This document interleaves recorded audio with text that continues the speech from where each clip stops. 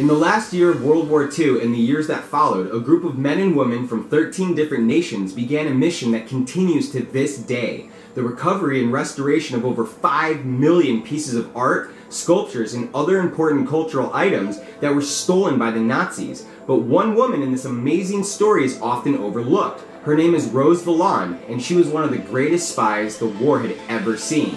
This is the lost hero of World War II. From 1933 to 1945, the Nazis raided country after country, seemingly taking whatever they wanted. Adolf Hitler was an unsuccessful artist who was denied admission to the Vienna Academy of Fine Arts. Many speculate that because of this, Hitler was personally offended and took that anger out in the form of confiscating any form of art that wasn't German. He classified these artists as degenerates and sadly had most of them burned or traded to fund other Nazi activities. But not all of them were lost, and we have Miss Valland to thank for that. Right after the war ended, a group of incredibly resourceful and tenacious men and women set out across Europe, mostly on foot or in a stolen Volkswagen, to do the impossible. The sheer amount of what was stolen was simply too much to find. When you have around 50 people looking for over 5 million different objects scattered across the world, you know your chances are slim, but they figured they'd do what they can. Finding the art was the hardest part. Hitler and the Nazi regime went to incredible lengths to hide everything they stole. In fact, a lot of the artwork recovered was found miles down in coal or salt mines. It took years for some of the American soldiers to get any information from foreigners they encountered because they were afraid they would be killed for defecting. Even though the Third Reich had fallen, people were still terrified and kept their mouths shut.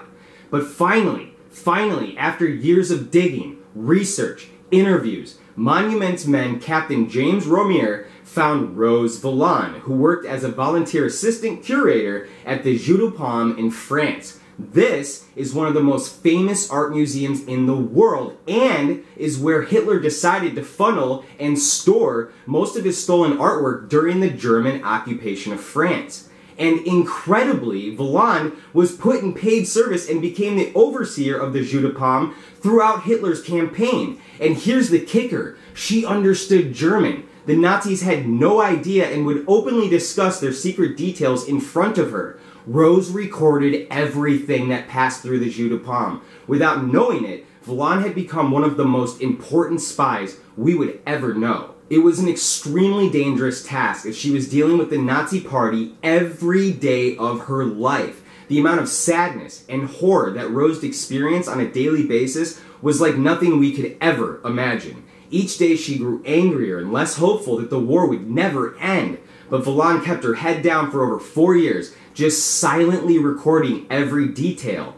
More than 20,000 details, if you get my drift. Valland regularly informed Jacques Jouard, the director of more than 34 different museums around the world, about the status of Nazi art looting. In addition, for 4 years she kept track of where and to whom in Germany the artworks were shipped and risked her life to provide information to the French resistance about railroad shipments of art so they wouldn't mistakenly blow up the trains loaded with France's priceless treasures. The museum was visited by high-ranking Nazi officials all the time. Valland was there when Reich Marshal Hermann Göring, Hitler's second-in-command, came on May 3rd, 1941 to personally select some of the stolen paintings for his own private collection. A few weeks before Paris was liberated, Valland learned that the Germans were planning to ship out a last 5 boxcars full of art, including many of the modern paintings.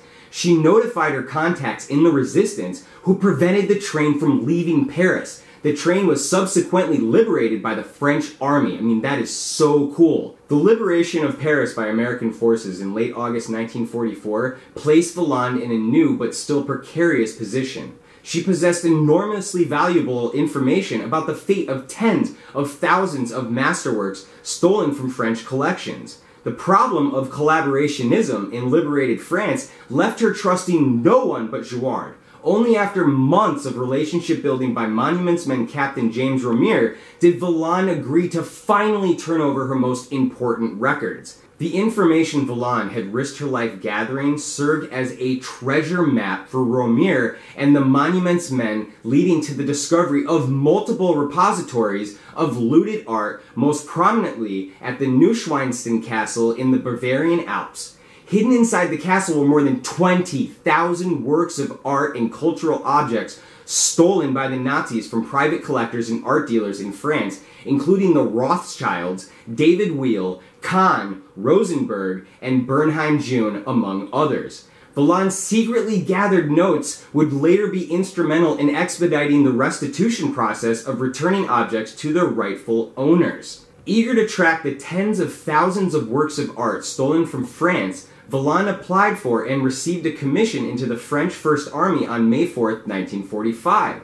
She remained a dauntless advocate for the return of looted French-owned art as an art representative for the French Commission on Art Recovery, and worked closely with the other Monuments Men at various collecting points identifying works of art belonging to France. The United States awarded Valland the Presidential Medal of Freedom in 1948, and she received the Officer's Cross of the Order of Merit of the Federal Republic of Germany as well. Valland was one of the most decorated women in France, but it wasn't until 1953, after 20 years of service to the French museums, that she was finally awarded the title of curator.